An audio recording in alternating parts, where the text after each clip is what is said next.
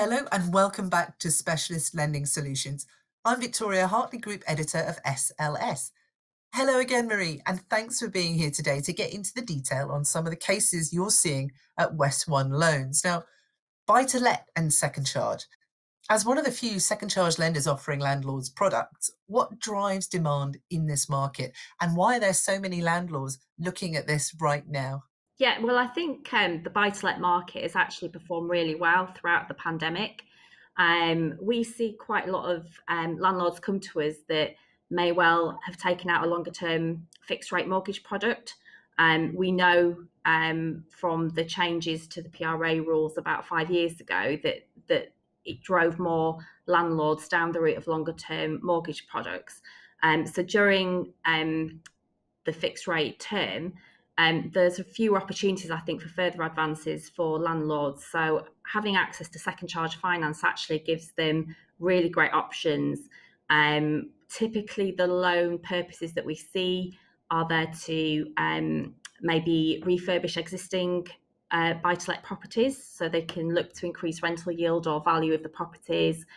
We also see quite a lot of landlords use second charges to extend their property portfolio and use them either as deposits or outright purchases for further buy-to-let investments.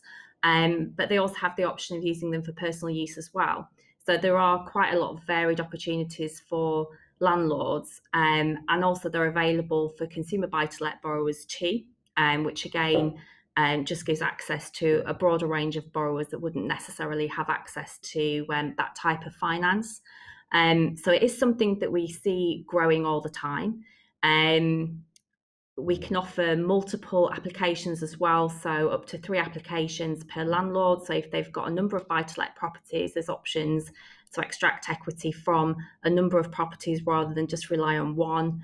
And also alternatives for expat borrowers and landlords who own HMO properties. So there really is quite a broad range of options for landlords looking to access second charges with West One and the other lenders obviously operating in this sector. Lovely, thanks, Marie. Bank of Mum and Dad, it's an old topic, isn't it? As the 95% lending market returns, and wow, it returned as well since the government scheme actually launched with 5 lenders in mid-April. Has deposit gifting become another ready source of business for the second market at West One? And specifically, how are you supporting those borrowers? Yes, so this is an innovative set of criteria that we introduced towards the end of 2020 because I just saw this as an opportunity for the first and second charge markets to work much more closely together because obviously at that time, those higher LTV products weren't necessarily available. And we know from some of the research that's been done, I know L&G did a big piece of research on this towards the end of last year, and around 1 in 4 property purchases in 2020 were supported by family assisted purchases. I think now the average deposit is something like £57,000 for a first-time buyer, which is obviously a phenomenal sum of money.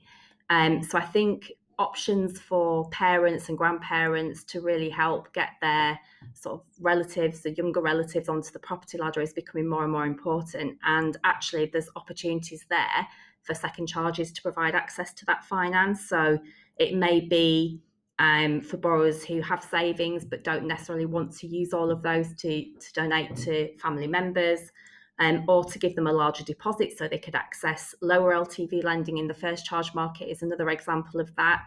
So that's why we brought out some specific criteria to support that type of borrowing. And again, it's becoming more and more popular all the time. And I think hopefully other lenders will follow suit, and second charges will be recognised as a really ideal way of accessing that type of borrowing. I know overall, the total number of product transfers carried out in 2020 fell by just 3%, down to 1,171,500,000. Now, this represented 168.3 billion of mortgage borrowing being refinanced internally. Remo also fell by 21%. So how do you expect the product transfer market to play out this year for seconds?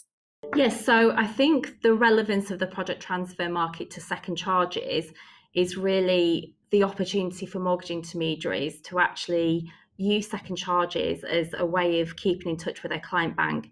I mean, what we do know about the product transfer market, that it's generally a race as to who gets to the customer first. So we know there are a large number of those product transfers that happen without any involvement from the introducing intermediary, because those transactions may have been done directly with the first charge lender.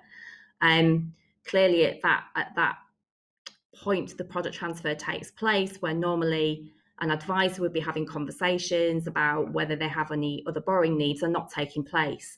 So it's an opportunity really for more mortgage intermediaries to include second charges within their scope of advice, so that when they are trying to retain their client bank and keep in touch with them, second charges again is another conversation to be had with their clients, and obviously make sure that they're offering a wide range of financial solutions.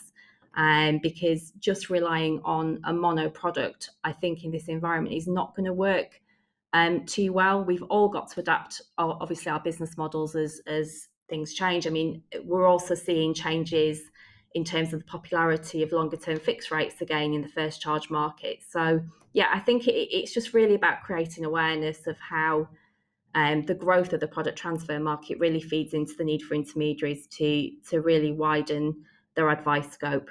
And I'm afraid that's all we've got time for today. It's been such a pleasure, Marie.